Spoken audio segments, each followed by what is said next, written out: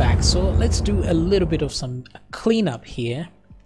So the first thing we want to do is when I send a message here, it should automatically scroll down to the very bottom here.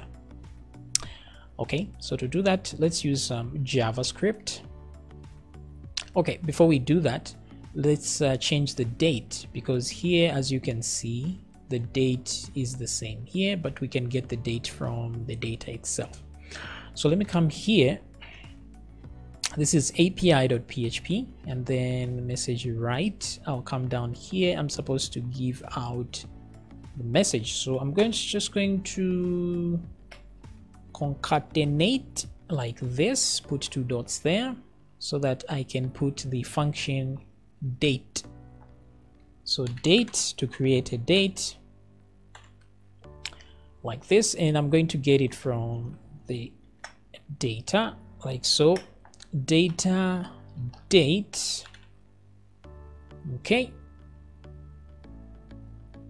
so actually let me see how the date is going to look like. So let me do that.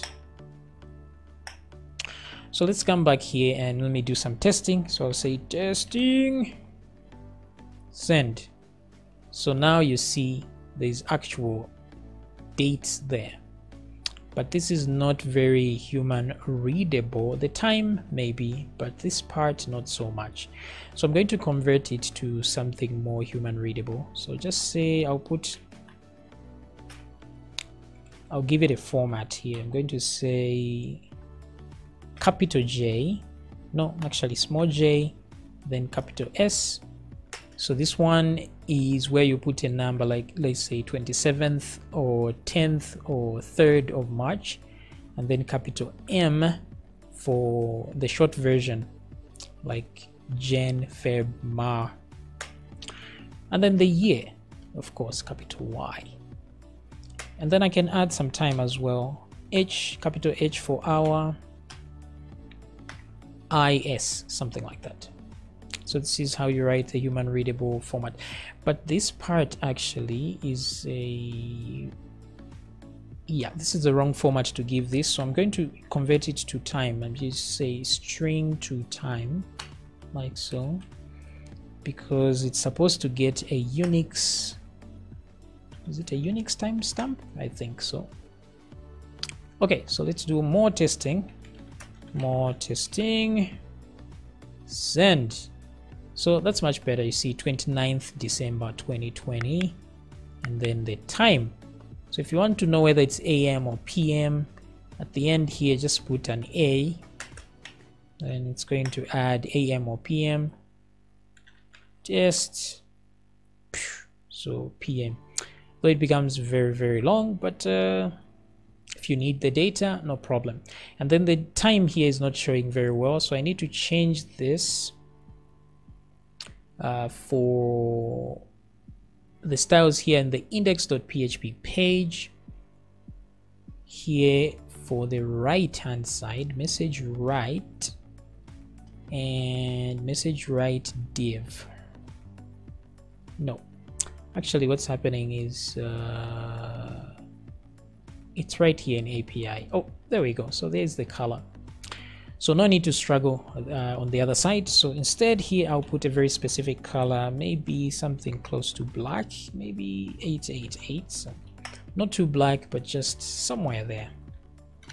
Hey again, so that we can see something. So there we go. 1 message, 2 message, and so on. Yeah, I think that's about it.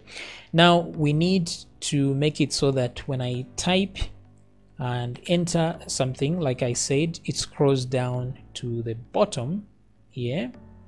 So we just need to grab this item that is scrolling here, and we can do that. If I go to send message, what is it called? It's called message holder.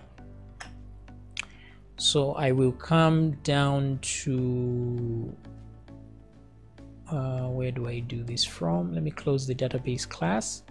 It's in index.php. So right here where we're sending the message from, there's a function that is sending the message. Where is this send message? Actually, we should scroll when we receive the message. So let me come here on chats right here. So after we've updated the message, then we can scroll down. So I'm going to capture this item. Variable that is equal to get element by ID, and then say messages holder dot scroll to, so it should scroll to somewhere, the maximum possible place. So I'll put a 0 there, and I'll put message holder dot scroll height, I think. So let's test that and see if it's actually working. Refresh. Go. Hey. Oh, it's working. How are you?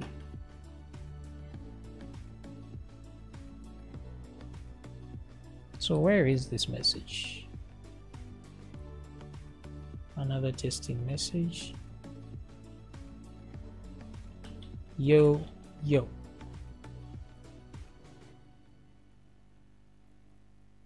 So where are the messages going anyway? Let me browse in here and see what I have.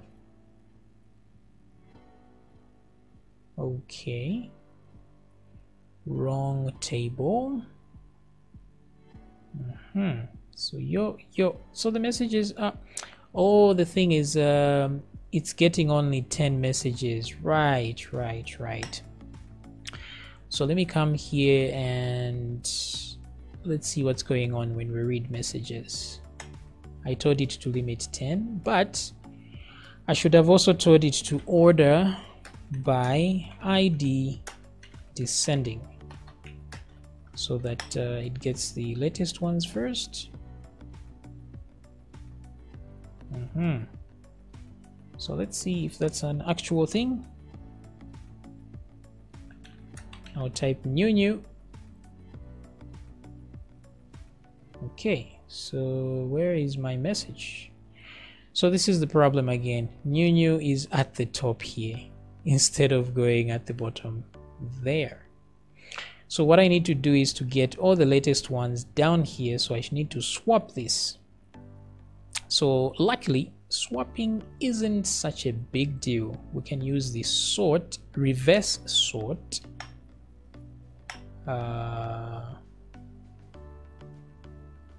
Oh no, actually there's array reverse. So right here where we get the array result, if I come here, I can just say result2 is equal to array. I think there's one called array reverse if I'm not mistaken. Oh, there we go. Awesome.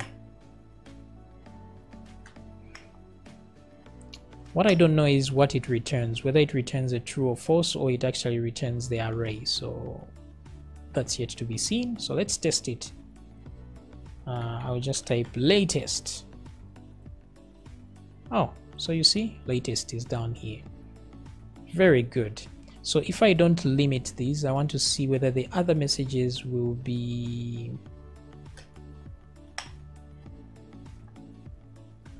latest. Boom. So it's all good. It's working very well. Very nice. And it's scrolling down. Now, sometimes if you find it not scrolling down for you, let me go back to the index page here. If you find that this is not working out, sometimes you just need to add a timeout. So we're going to do set timeout like this. So just put a capital letter here. So set timeout, what set timeout does is it pauses for a second and then executes actually this works all the time. What we need, oh yeah, even this is refreshed, so everything is good here. I don't need to do this. I wanted to be able to remove the text that was in here, but since this whole thing is refreshed, even the text is refreshed. So this part isn't worth it. But in case it doesn't work, you do a set timeout, and then you're going to put a function like this, like so, open close bracket, and then put comma, just put a 0 wait time like this, and then inside here, that's where you put your code like so that it waits for a short time and then it scrolls down.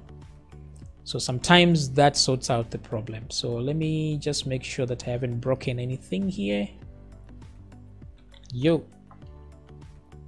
No, everything works fine. So it still works even there. Now what I want is for when I click the enter key, it's supposed to send the message as well. So to do that, let me go to send message.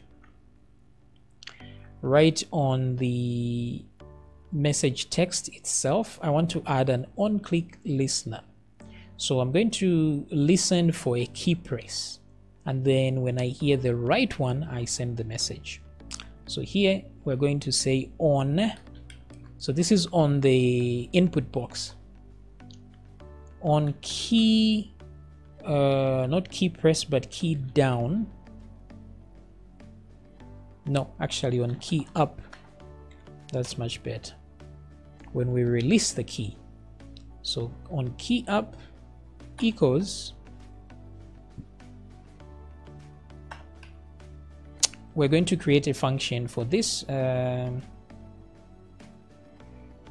Send, we're going to call it send, or we're just going to say enter pressed, like that. Event, so these are just functions, you can name them anything you want. So on key up, enter pressed, there we go. So I'll copy that function name and come to index.php, go down here in the neighborhood of functions, so I'll put it there. I'm just going to say function enter key pressed.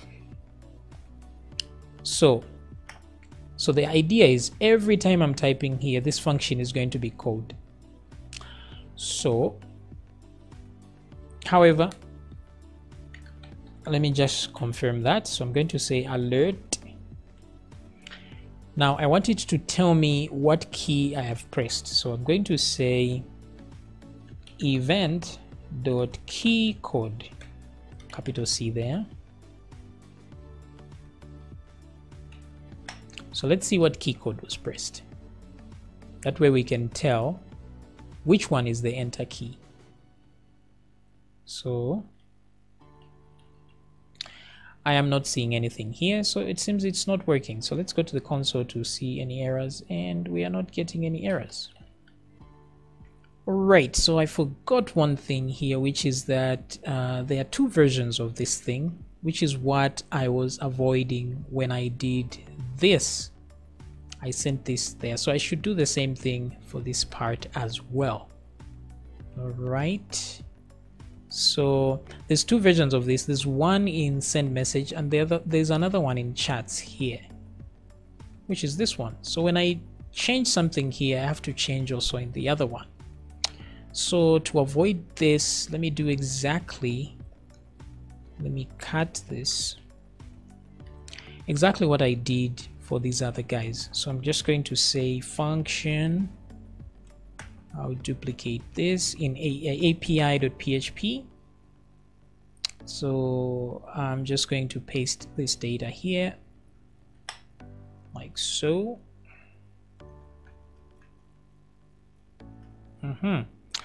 So this one is message controls. Let me just say message controls like that. Actually don't need any data here, do I? No, I do not. So I'll leave it empty like that. So message controls. So let me come back here to send message and just concatenate the message controls like so.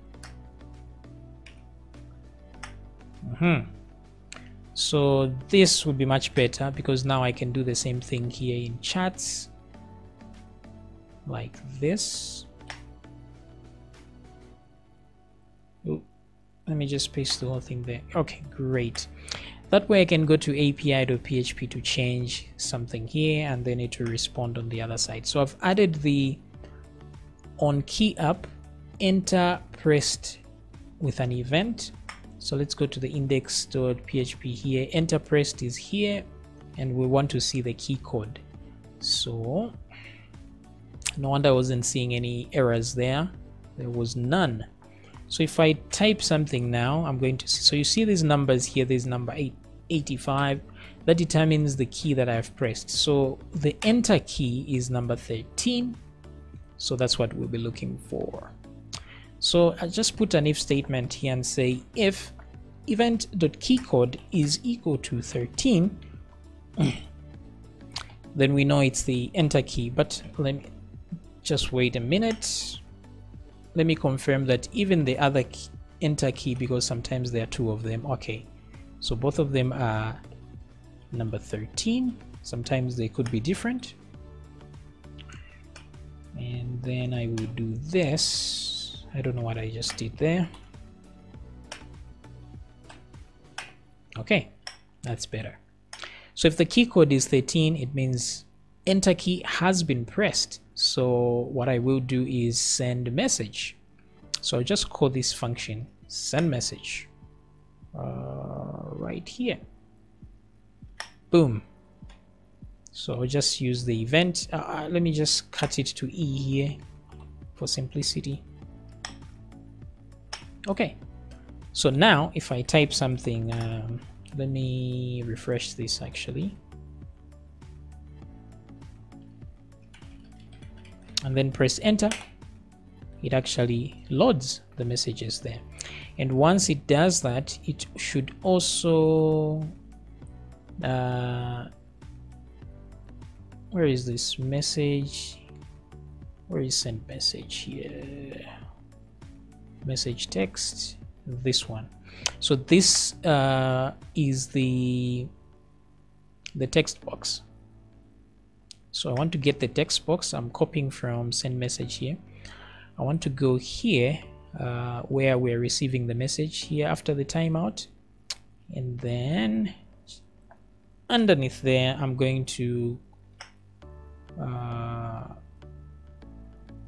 grab message text, and then I'm going to tell it to set it in focus so that I can start typing immediately again. So I'll say .focus. I think it's like this, if I'm not mistaken. Okay, so that we focus it back on this thing. So let me try that if it's working.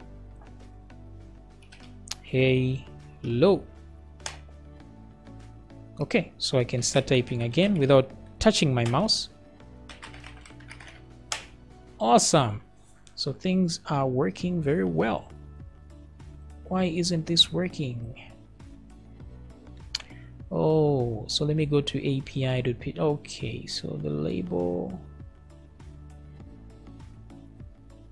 So api.php. So the ID changed here and I didn't change it on the other one. So for message file. So change that in message controls so that we can, this will be clickable.